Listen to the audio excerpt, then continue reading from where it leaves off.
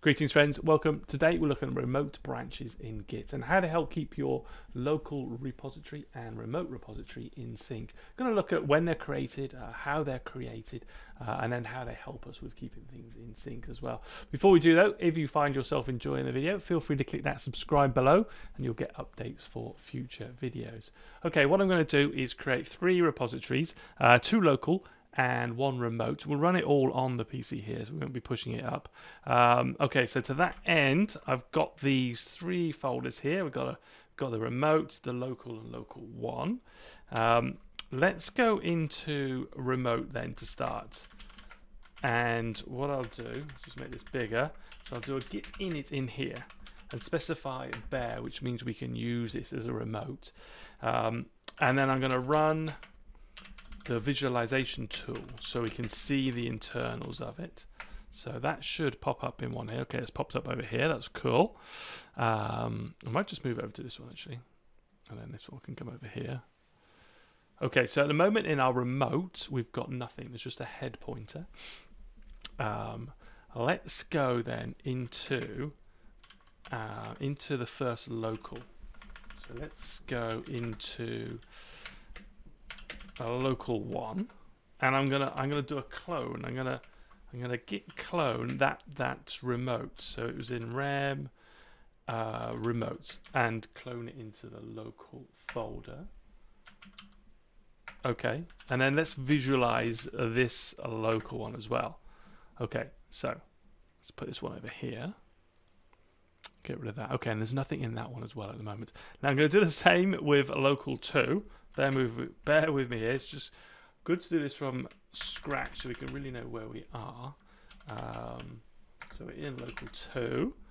Let's do a git clone again of c rem remote and into that folder, and then run a visualization of this one. And that came up here. White tool. Yeah, white tool. So let's move that one down here. All right, so we've got our 3 repositories. I'm just going to try and label them. So this was our remote up here. This was local 1. And then this one down here is local 2. Okay, so that'll keep those in sync there. Now I'm going to need to open up a new folder for each one. But let's go into then local 1, and we'll add some data to it. We'll add a file in here. So I'm going to create a new file. Just put the text test into text. Sorry, test.txt, and we'll do a git add. Right. So this should be in. We're in local 1, and this is local 1 up here. So here's our new file in this repo. Let's commit it. And it will say it's local 1 initial.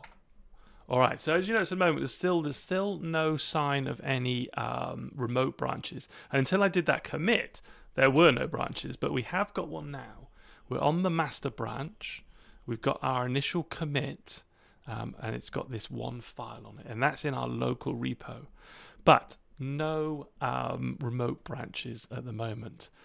And the remote branch is basically a representation of what's in the remote, and there's nothing in there, so you kind of wouldn't expect a remote branch at the moment because nothing exists up in the remote. But if I push this now from local 1 up to the remote, then we might expect something to get created. So let's just do a git push from local 1. Okay, so you can see it pushed it up into the remote here. So our test.txt got created and our commit up in the remote, and it's on branch master. So our remote knows now about a branch master. So we could potentially want to have that information in our local repo. So in L1, you can actually see up here under head there, we've got a remote master now. That actually got created when we did the push. You can see this internally. If you go into the .git folder, go into refs, and then go into remotes, you can see, actually go into origin, and there we can see there is a master branch. So that is in our remotes, and that's what this guy is here. And that the idea with that is it lets us know where the master branch in the remote is pointing to. And so that can tell us, so say this was pointing to a different commit, we would know there's a difference between our local branch and the remote based on checking what this points to and what our current branch points to. So it would be able to tell whether we're ahead of that remote and we might want to do a push to push those changes up, or we're behind the remote and we can do a pull to pull down the latest changes that we're missing. Right. Let's have a look at that and how that would work then. So I'm going to try and pull it down now, these changes, into local 2 as well. So I'll get that folder up here. Let's go into local 2. Now if I run git status, there's no commits on there. It doesn't know anything at the moment, but we did clone it, which means I can do a git pull, and that will pull down these changes for us into local 2. We should see those appear down here in a second. Okay, so here they are, and again here in this local we've got another copy of the remote. So again, wherever it's pointing to, we know about it. What will be interesting to see is how it gets updated, how and when it gets updated. Okay, so to see that we need local 1 and local 2 so that we can have a difference between the two. What I'm going to do is make an extra change now on local 2. I'm going to create a new file called more.txt, and I'm going to add that in. So we should see that come up down in here. Okay, there's more.txt, and I'll do a commit now as well. And so we're on L2 more, and we should see that come in. And what we'll see now is our remote branch hasn't updated. So it's still pointing to the first commit. Now, if I run git status here, it will say your branch is ahead of origin master, which is this branch here, by 1 commit. And that's correct. Here's our new commit down here. And origin master, the remote, is pointing to this one here. So we're ahead of it by 1 commit. What we can do is, now that we know that, we can now push that up to the remote. So let's do that, and it should then update in here.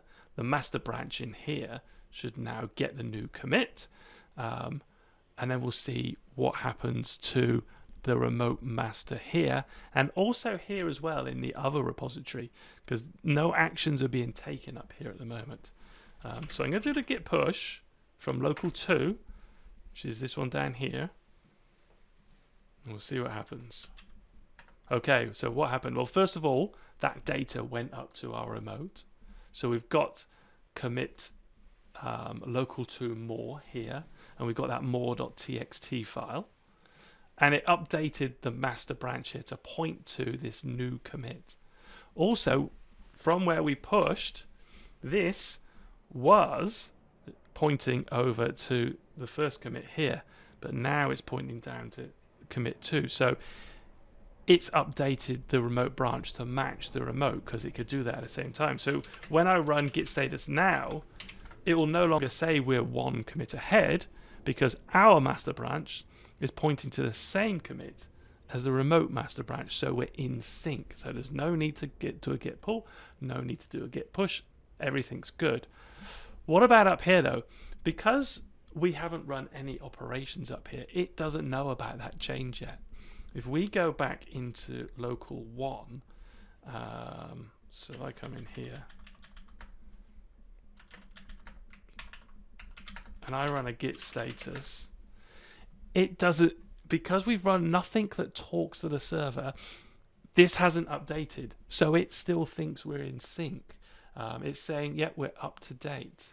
Now, we can actually ask it to interrogate it, and we'll be able to see that we aren't actually in sync, even without pulling it down. You could do git remote show origin, and that will show that our local is actually out of date and that we could do a git pull to get that latest information, because that actually talks to the server.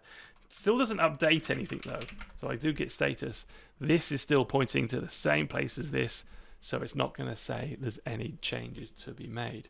But we could ask the remote to give us its latest information. We could do a git fetch.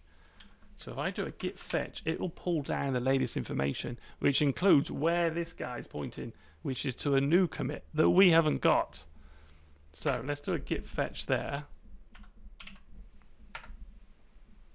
Now, well, you can see down in level 2, it literally pulls down these commits for us. They are created locally for us with a fetch. They're not merged, because the merge would mean our branch points to them. But at the moment, they're just sitting here with just the remote pointing to them. But now this one should again know that there's a difference between our master and the remote master, because you can just see that they're both pointing to different things. Rather than saying we should do a git push this time, if I do a git status, it's actually going to say we're behind by 1 commit, because yeah, we're here and we want to go to this second commit. So we could do a git pull. So again, it's using this remote branch to make that, to determine that information for us. And if we do a git pull now, which basically just going to do the merge, so it did a fast forward merge, this master branch will update and point to the second commit.